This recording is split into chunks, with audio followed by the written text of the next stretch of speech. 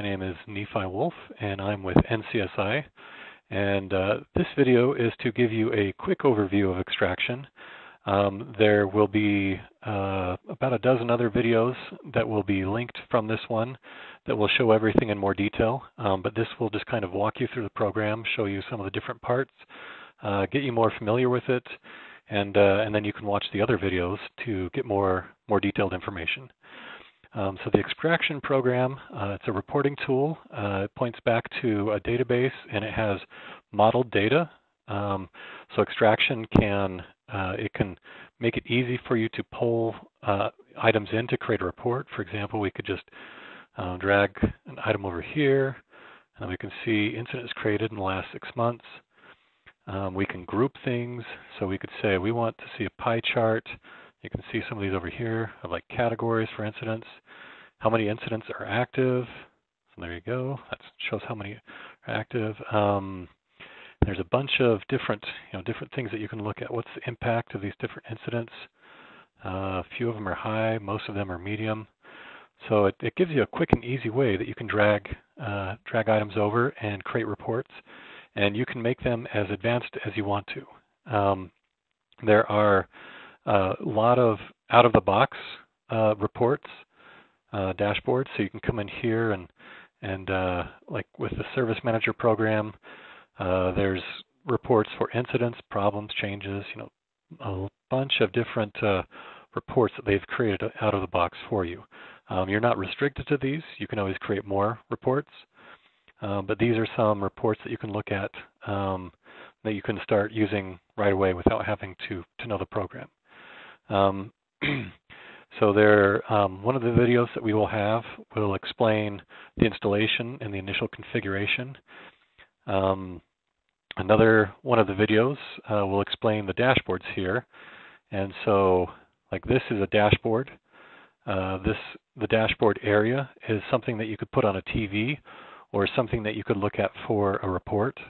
So if you wanted to take a quick status check of your help desk, see how their tickets are doing, you could show how incidents over 90 days and things like that.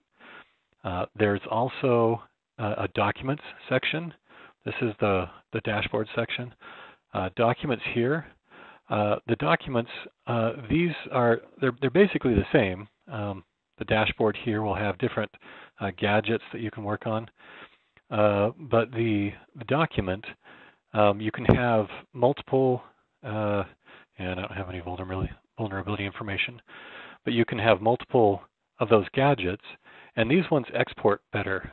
So if you wanted to create a report that you want to email, you could create 30 different reports here and add them all in, and then you could email that out, and you could get a Word document with 30 pages and 30 different reports in it.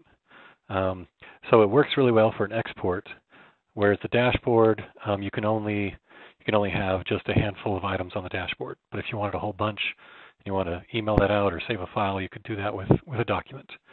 So as I showed you earlier, you can drag different items over and create different reports.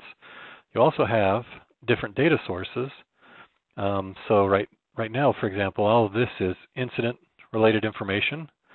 But on my dashboard, maybe I want to look at the service desk in general, so that I can change my data source to service requests, and I can drag over another area over here. So these are service requests, and these are incidents. You can combine those on the same dashboard.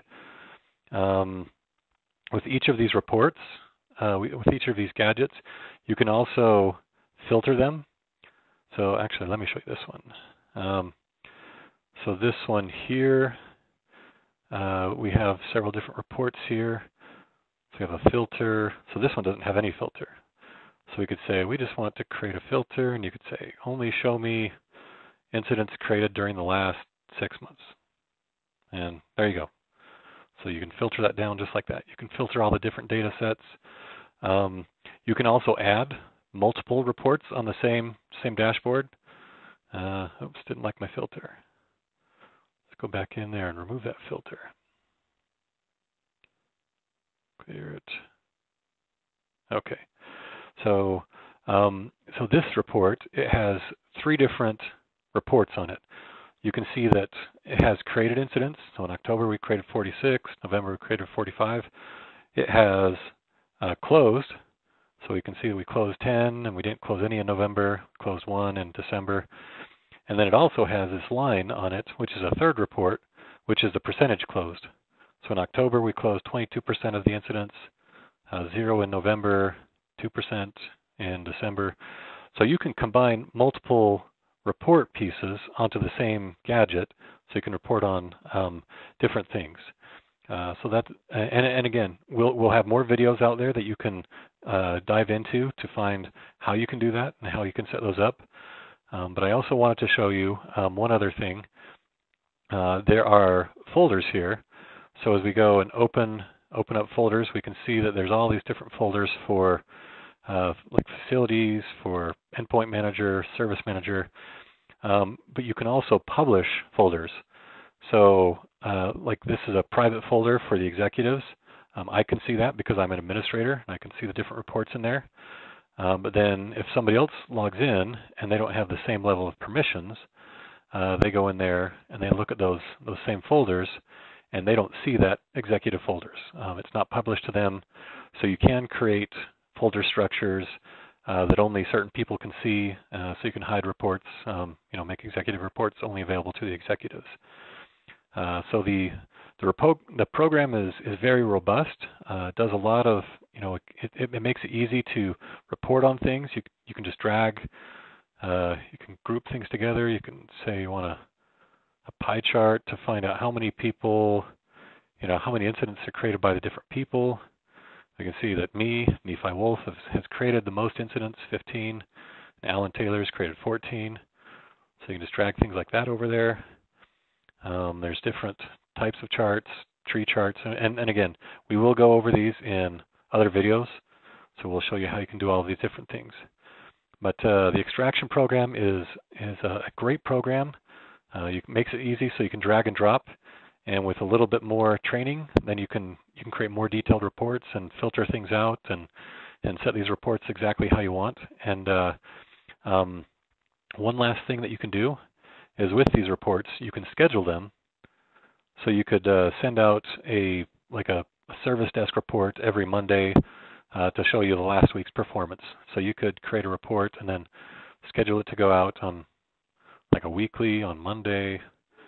And we deliver it through email, and there's a bunch of settings in there that you can set up so you can email those reports out. So we'll go over each one of these sections here. We'll show you how you can use them and configure them.